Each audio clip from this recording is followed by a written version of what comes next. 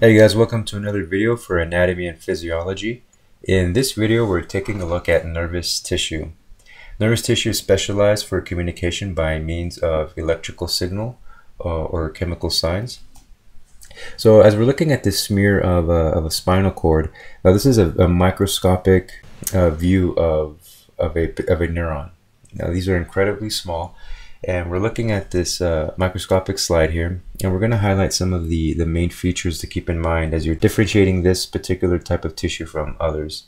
And so the nervous tissue is a little bit easier than the others because of these prominent features that really make it stick out. So one of the first things that we see here is neuroglia, or glial cells.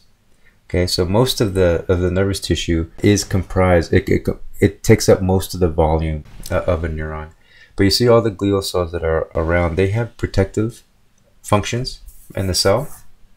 Nervous tissue neurons, they detect stimuli and respond very quickly via electrical signals, and they transmit coded information rapidly from one cell to another, from one neuron to another. So we're taking a look now at the NeuroSoma. This is the cell body, if you will. This houses the nucleus and other organelles. So this is the center for genetic information, genetic control, protein synthesis.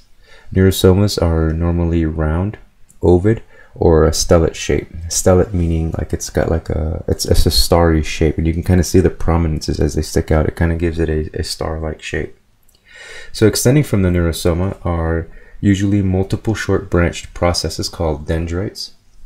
So that's the if you're looking at the slide here, it's the right side of this of the cell. You see all the different branches or the dendrites that extend, and these receive signals from other cells, and they conduct messages to the neurosoma, and that message goes to the neurosoma and into the longer axon, or the nerve fiber, and that's the long fiber that you see extending on the left side there.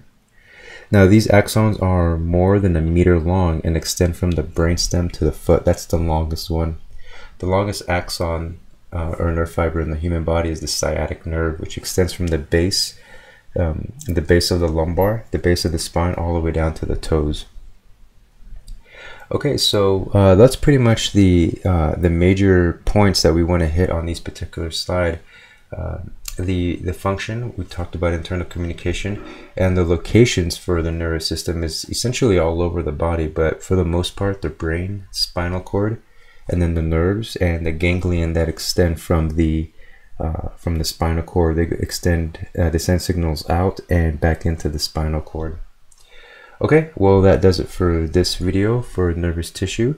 Thanks for watching, guys, and good luck in your studying.